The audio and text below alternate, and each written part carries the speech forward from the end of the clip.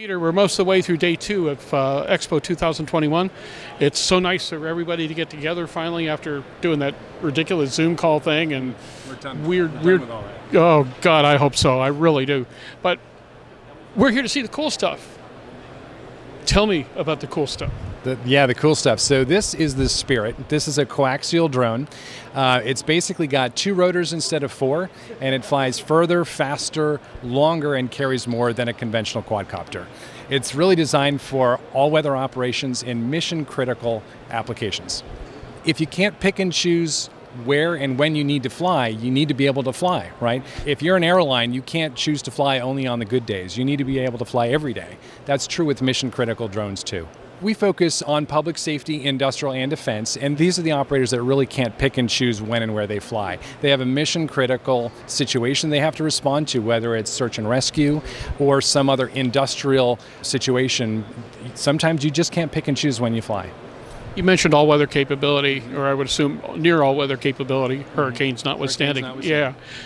How do you achieve this, and why are you different from most of the other competitors out there? Sure. So when you look at the form factor, right, this is a cylinder, and a cylinder is a really simple geometric shape, right? It's round, it's easy to seal against the environment with O-rings and simple things like that without adding a lot of weight. So it's easier to make it waterproof and dustproof and things like that. And actually, as you increase its speed, it actually tilts into the wind, and that helps it too from a drag perspective. The speed is up to 65. We've actually taken them up over 80 miles an hour. We have customers that are actually out there using this in the real world today. There are lots of examples that we've heard over the years where they said, if only we would have had something we could fly in the rain. We couldn't fly in the rain before, and now we can. What kind of sensor packages are available? So we focus entirely on the aircraft, right? And the sensor packages are changing all the time. But right now we offer everything from real simple cameras all the way up through LiDAR and even infrared and IR.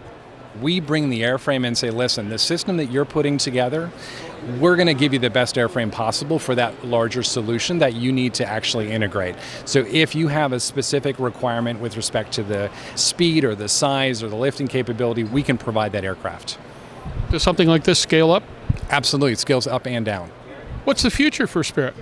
So the Spirit is just one product. Ascent Aerosystems is really all about the platform, right? We're actually making, like I said, we have larger vehicles, we've made smaller ones, and our product line will be growing in the next 12 months. So, like I said, stay tuned.